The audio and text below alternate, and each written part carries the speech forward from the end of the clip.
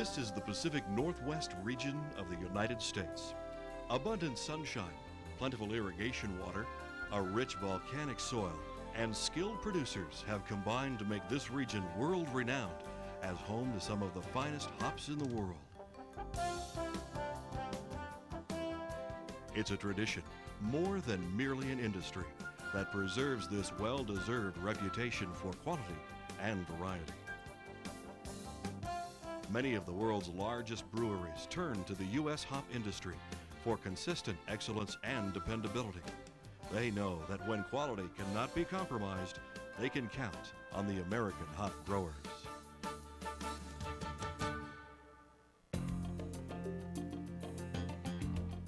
The Northwest states of Idaho, Washington, and Oregon offer similarly ideal climates and resources for hop production.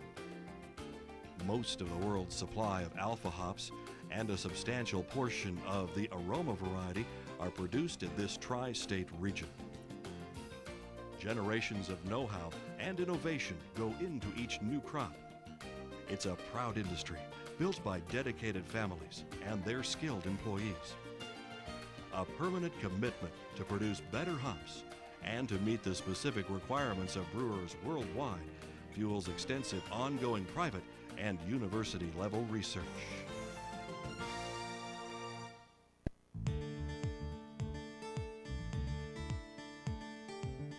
Pioneer hop farming began nearly a century ago in the northwestern United States.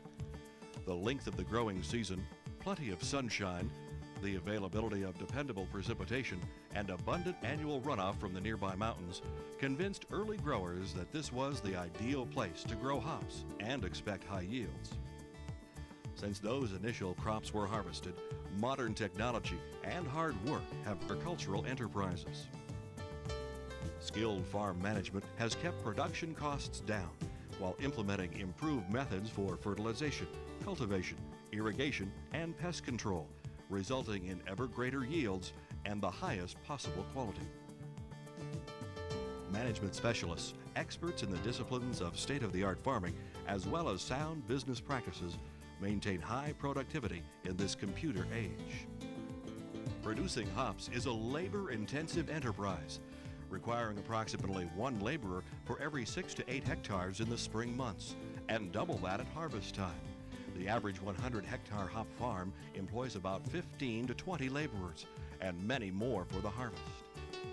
A skilled labor force has traditionally been available to producers.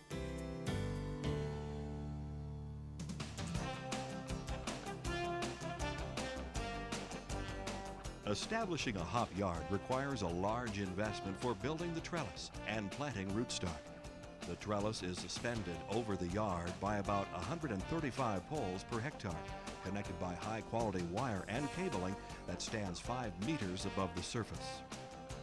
Hop rootstocks are generally separated on a 2-meter by 2-meter spacing grid, planted in hills. Alternative spacing of 1 meter by 3.5 meters has enjoyed success, as have new innovations such as low trellis yards. Hop rootstocks will produce hops for many years. Some hops have reached 50 years, but hop hills are replanted with quality rootstock approximately every 9 to 10 years to preserve optimum yields. Every year in the spring, soil samples are taken from each hop yard to determine fertility. These samples are analyzed and specific fertilization programs are developed for each hop yard, balancing nutrients to assure the highest quality and yields. American hop growers produce a wide variety of hops.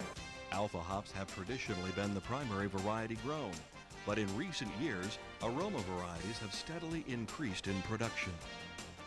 Alpha varieties include the Galena, Nugget, Chinook, and Cluster varieties. Aroma varieties include Cascade, Willamette, Liberty, and Mount Hood. American hop growers have diversified to meet brewer demands, and research continues on further development of hop varieties toward future market applications.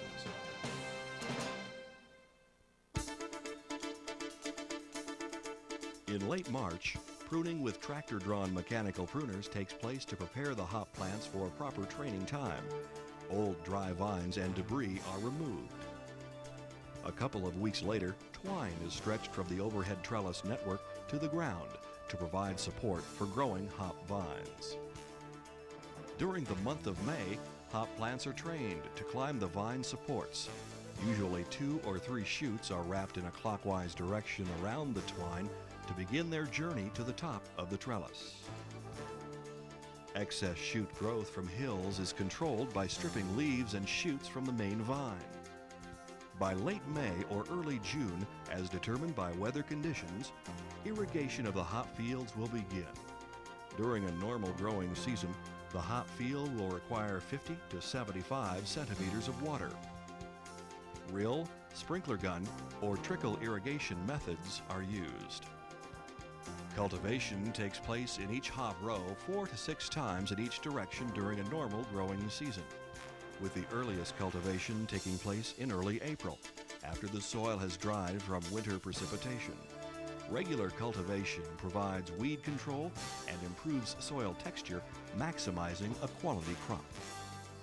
Final cultivation usually takes place in late June or early July, as the fibrous root system of the plant is being developed. To protect the root system, no additional cultivation takes place until after harvest.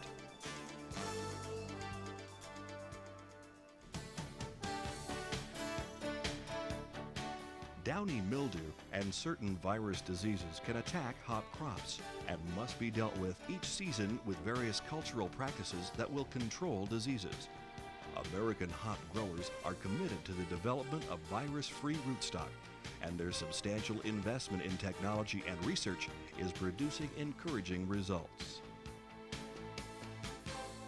Major threats to hops include the hop aphid and the two-spotted spider mite.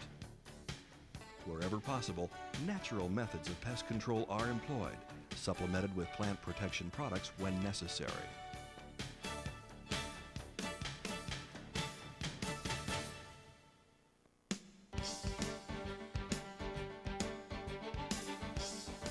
Harvest begins by mid-August, lasting as much as a month. It is a very busy time when farm crews double in size, sometimes working around the clock. Hop vines are first cut about 1 meter above the ground and then are cut from the overhead support wires. The hop-laden vines fall into the truck beds or trailers, which transport them to picking machines located nearby. Typical picking machines can pick 3 to 6 hectares of hops, depending on variety and operating time per day. Hop vines enter the picking machine at the feeding station, where vines are hung upside down. Hops and leaves are stripped from the vines, which pass through the picking machine to the back of the system, where they drop into a chopper and are turned into a mulch to be returned to the soil. Leaves and hops fall through a traveling wire mesh and onto a conveyor, which takes them through a series of cleaning devices that remove the leaves and stems from the hop cones. Stems and leaves eventually are conveyed to trash, while the hops are cleaned and recleaned by a network of screens, drums, and dribble belts until the hops, free of stems and leaves, fall onto the clean hops conveyor for a trip to the hops kilns.